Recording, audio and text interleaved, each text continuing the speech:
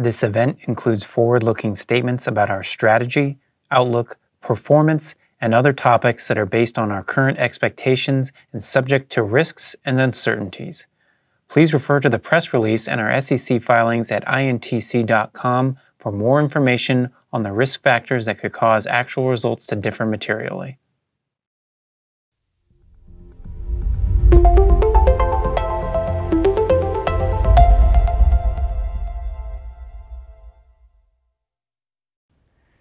We announced the formation of Accelerated Computing Systems and Graphics, AXG in short, as a business unit Q3 last year.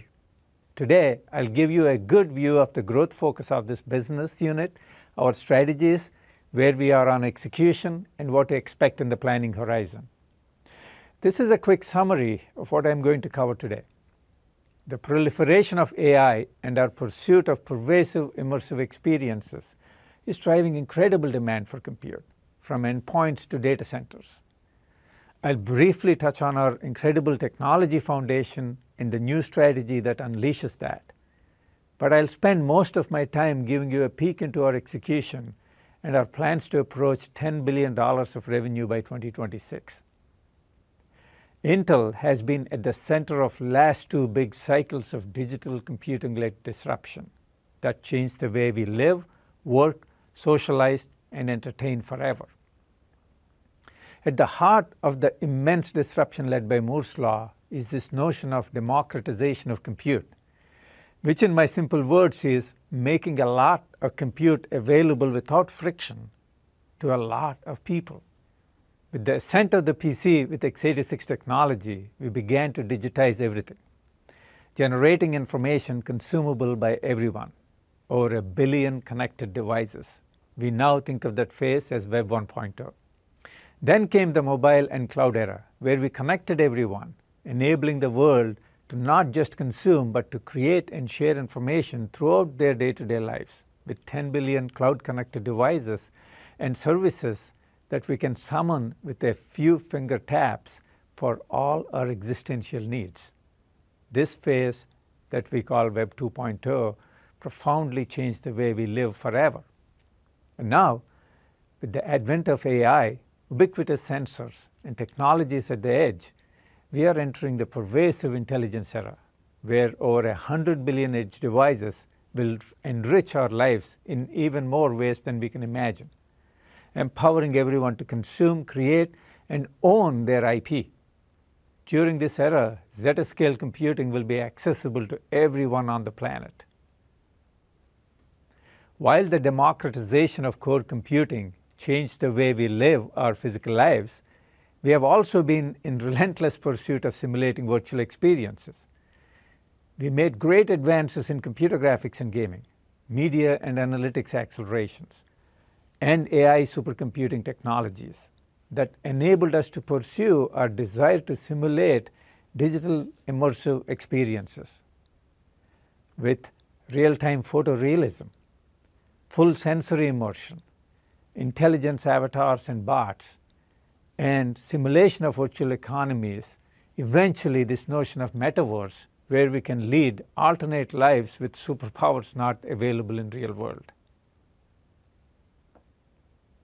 This desire to simulate everything results in an insatiable demand for computing power, which is productively achieved by augmenting general-purpose CPUs with GPUs and other accelerators that can deliver order-of-magnitude performance efficiency in specific workloads. If we look at this conceptually, we see core computing, the job traditionally done by our x86 CPU, digitizing, connecting, empowering, as continuing to grow, meeting these existential needs to empower everyone. You'll hear through the day our strategies in this space from my colleagues. I'll be talking about accelerated computing with technologies such as high-bandwidth CPUs, GPUs that power HPC, AI, media, and gaming supercomputers, and ultimately virtual economies and metaverses. With the technology investments and the big bets that Pat has made, Intel is extremely well positioned to usher the world into petascale at the endpoints, exascale edge, and zettascale data centers by 2027, enabling your favorite imagination of metaverses and access to zetascale computing, meta to zeta, as I would like to call it. This growth opportunity is not new. Back in 2012, we saw about a $7 billion total market, which we expect will have grown more than 10x to $85 billion by the end of this year. But more impressively, we expect the current wave of ubiquitous computing and connectivity, AI, metaverses, and other converging hardware and software technology trends to drive that to a $155 billion TAM over the next 4 years by 2026. Intel participates in this TAM with our core CPU products, but has largely not focused on the high-performance accelerator opportunities until now. Now let me zoom in a bit on our focus to rapidly grow here. While there is total opportunity of $155 billion TAM, our focus is on the $100 billion opportunity in silicon platforms. Our strategy is to openly collaborate and participate with the ecosystem for the remaining $55 billion, being in systems, software, and services. This is in sharp contrast to the approach taken by our key competitor today. They aim to eat into the ecosystem. While their closed proprietary approach may have some short-term benefits, we don't believe a closed approach is scalable in the long run for this large an opportunity. To capitalize on this opportunity, we have created the Accelerated Computing Systems and Graphics Group. Our group breaks this opportunity down into 3 segments. First, visual compute, covering gaming, content creation, and emerging metaverse opportunities, which we estimate to be about $25 billion by 2026. Second, the fastest growth segment, supercompute. High-performance computing, or HPC, takes advantage of CPUs and GPUs to power supercomputers to scientifically simulate our world from sub-micron levels to the entire galaxy. These architectures are also leveraged for training and deploying large-scale AI models. With the amount of video we create and consume every second, media supercomputers are a huge opportunity as well. This segment should see about a $45 billion TAM with a 23% annual growth rate. And finally, custom compute, which builds tailored products for emerging workloads such as blockchain, supercomputing at the edge, premium infotainment in cars, immersive displays, and more. Collectively, these 3 lines of business are expected to deliver nearly $10 billion of revenue for Intel in 2026. While this looks like an ambitious 10x growth, it only represents a modest single-digit share of the overall market available to us. Key factors that help us reach our targets are predictable execution of our silicon roadmap, securing consistent manufacturing capacity, momentum of the software ecosystem, and continued breakthrough technology innovations. You'll see progress in our execution and a closer look at our roadmap through the rest of the day. We are unleashing Intel's expansive and enviable portfolio of IP to help accelerated computing. From our advanced process technology roadmap, to packaging, to new memory and interconnect, our x86 architectures, and a rich set of open software tools, libraries, drivers, and operating systems. But that wasn't sufficient for where we want to go. Our new Xe architecture supercharges our core foundation, delivering a 3 orders of magnitude increase in compute density. We have also developed additional acceleration IP for HPC and AI. But to achieve the acceleration scale with flexibility and agility, we needed new approaches that unlocked our IP potential. With IDM 2.0, we have unlocked the breadth of the external ecosystem to augment the power of our internal IP portfolio. This enabled AXG to leverage capacity from both internal and external nodes. AXG is key to Intel's flex capacity strategy. We now have a compelling executable and, more importantly, supplyable product roadmap, with no wafer left behind. So now let me dive into our product strategy segment by segment, starting with visual compute.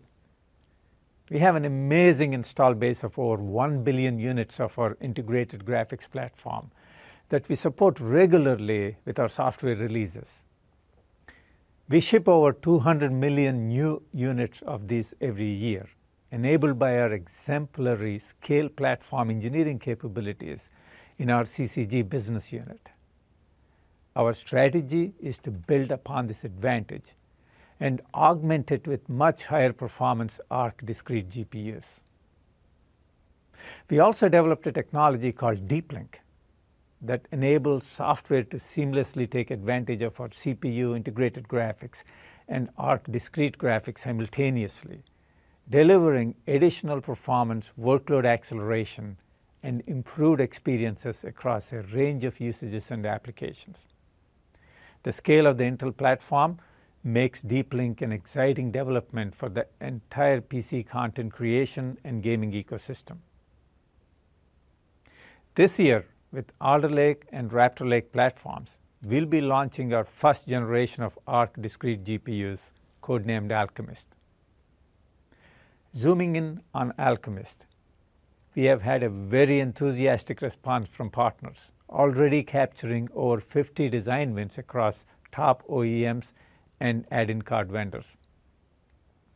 And we also have over 100 software partners that are optimizing their games and applications, as well as integrating new functionality and features like Deep Link acceleration and XE supersampling or XeSS, which enables high-quality rendering at fluid frame rates. Our partners will be shipping ARC notebooks in Q1, add-in cards in Q2, and workstations in Q3 of this year. We expect to ship over 4 million units of discrete GPUs during 2022. Looking ahead, over the next 2 years with Battle Mage as well as Meteor Lake, we will cover additional market segments, reaching all the way into enthusiast class of GPUs.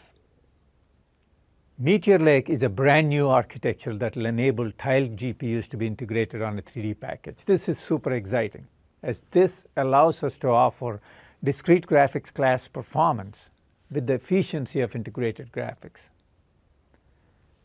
This is a new class of graphics. You can't really call it integrated or discrete.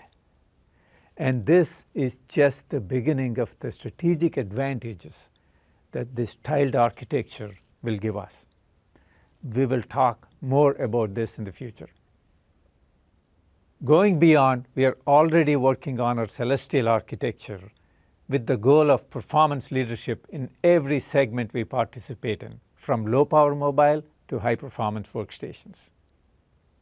This incredible personal computing platform serves as a formidable foundation for the compute layer. We are taking it one step further with launching a software infrastructure initiative called Endgame this year. Endgame will enable users and developers access to ARC GPUs as a continual compute service, an always available, low latency, persistent, immersive infrastructure. We'll be sharing more details of Endgame later this year. With the combination of our silicon platforms along with Endgame, we envision that Intel and PC platform will continue to thrive as we usher in the metaverse. Let me now talk about the market opportunities and our plans for media supercompute. Video accounts for over 80% of the global internet traffic today and continues to grow at an unprecedented pace. This is driving significant demand for compute resources for video processing in the data center. Xeon platforms have been the backbone for all video processing over the internet for a long time. The quality per bit achieved with CPU encoders is unmatched by any other fixed function solutions, making Xeon irreplaceable for encoding premium content you all enjoy on popular streaming services. More than the hardware, the Xeon platform has an immense software advantage with an open ecosystem We have broad support for all the popular media tools, APIs, frameworks, and applications optimized for x86. As user-generated content and live streaming continues to explode, demand for solutions that support tons of media streams in real time, packed in high-density, high-performance per watt servers, capable of not only encoding and decoding the streams, but also rendering and analyzing the streams, is exploding as well. Media transcode needs, along with cloud gaming, real-time media analytics, and virtualization, are all being addressed by several discrete chips today. There is no seamless hardware-software media solution that collectively addresses quality, density, and latency requirements. Until now. We built the Architect Sound MGPU to address this gap, a media supercomputer with leadership transcode quality and performance, high-density desktop and cloud game streaming, along with 150 trillion operations per second AI analytics engine. Currently, it is the industry's only open-source media solution stack for streaming, cloud gaming, and analytics. Architect Sound also brings the industry's first hardware AV1 encoder in a GPU, which provides over 30% bandwidth improvement at same quality, saving significant TCO while providing a high-quality experience. We will be shipping this product later this year. Now, moving on to the rapidly growing supercompute segment. More than 85% of the world's supercomputers are based on Xeon processors. Billions of lines of code are optimized for it, including the world's most important HPC and AI applications. This platform offers an incredible starting point for us to launch from.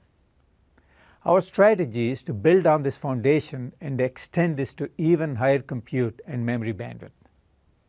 First, we are bringing high bandwidth memory, or HBM, integrated into the package with the Xeon CPU, offering GPU-like memory bandwidths to CPU workloads.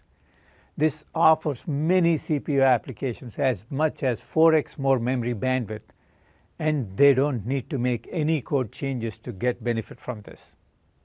On top of that, we will supercharge our compute density in the Xeon platform with Ponte Vecchio, moving us into petaflop scale computing in a single package. Combining Ponte Vecchio with Xeon HBM is great from a hardware perspective, but equally important is bringing a way to seamlessly and transparently take advantage of that hardware technology with the existing base of Xeon HPC and AI software. That is where our One API open ecosystem comes into play. We architected One API to leverage the Xeon software ecosystem seamlessly, allowing software developers to work across a range of CPUs and accelerators with a single code base. By making One API an open ecosystem, we move beyond the barriers of closed proprietary programming environment that current GPU accelerators use in HPC and AI. We expect tremendous momentum in developer adoption of our open approach this year as Xeon HBM and PVC get more accessible to everyone. Now, for some more color on the super impressive products we are launching this year. We are sampling Xeon HBM products to our customers today and are on track to ship this product second half this year. We are already seeing incredible performance on memory-bound workloads on these samples. Here is an example that demonstrates why we are so excited about this product. Computational fluid dynamics is one of the applications which benefit from memory bandwidth performance. CFD is routinely used today in a wide variety of HPC disciplines and industries, significantly reducing product development time and cost. We tested OpenFOAM, a leading open-source HPC workload for CFD, on a pre-production Xeon HBM system. As you can see, it performs significantly faster than our current generation Xeon processor, which is already very competitive. Now, let's talk about Ponte Vecchio, for which I'm sure you are all eagerly waiting for an update. Ponte Vecchio GPU is designed to take on the most challenging AI and HPC workloads. We are on track to deliver this GPU for Aurora supercomputer program later this year. We are making steady progress on this product, and we are excited to show some early leadership performance results on this GPU. Financial services is another industry that benefits from accelerated computing. Customers continuously juggle to meet demands due to changes in regulations as well as increased complexity of the instruments. Black-Scholes, Monte Carlo, and binomial option pricing are key benchmarks used for derivative pricing and risk analysis. We ran these benchmarks in our Wall Street validation labs, testing on pre-production units, and are very pleased to show significant performance improvement over the best solution in the market today. And that's all just in 2022. We have follow-on products for Xeon HBM and PVC in 2023 coming as well. Now let's take a look at where we are going for the future. We are working on a brand new architecture codenamed Falcon Shores. Falcon Shores will bring x86 and Xe GPU acceleration together into Xeon socket, taking advantage of next-generation packaging, memory, and I/O technologies, giving huge performance and efficiency improvements for systems computing large data sets and training gigantic AI models. We expect Falcon Shores to deliver more than 5x performance per watt, more than 5x compute density increase, and more than 5x memory capacity and bandwidth improvement, all in a single socket with a vastly simplified GPU programming model. Falcon Shores is built on top of an impressive array of technologies you have heard from Ann and Pat, including the Angstrom-era process technology, next-generation packaging, new extreme bandwidth shared memory being developed by Intel, and industry-leading I/O. We are super excited about this architecture as it brings acceleration to much broader range of workloads than the current discrete solutions. We mentioned exaflops when we talked about Aurora supercomputer, but let's talk now about the future of computing with zettascale, 1000x over exa. Beginning with the technology foundation we have today, we need significant revolutionary gains in architecture, in power efficiency and thermal management, in process and packaging technology, and in memory and I/O capacity and bandwidth, all supporting rapid evolution of the software applications that run on top. We have our advanced technology teams already on their way with inventions to pave the path to zettascale. And for me, that makes this absolutely the most exciting time to be at Intel. The Accelerated Computing Group will be the first adopter of these technologies. So with both visual compute and supercompute, we have an exciting hardware and software roadmap with product shipping this year. We also have a third AXG group, custom computing, that takes advantage of those technologies. We didn't talk about custom compute today, but it will unlock additional market opportunities, including blockchain acceleration, which was announced recently. We'll also be shipping our first blockchain products later this year and announce custom design wins when ready. Accelerated computing is an exciting growth opportunity for Intel. We are energized with the new vision and strategy that Pat laid out for us, and we are executing with focus to deliver $10 billion of revenue in 2026, while paving the path from Meta to Zeta. Thank you.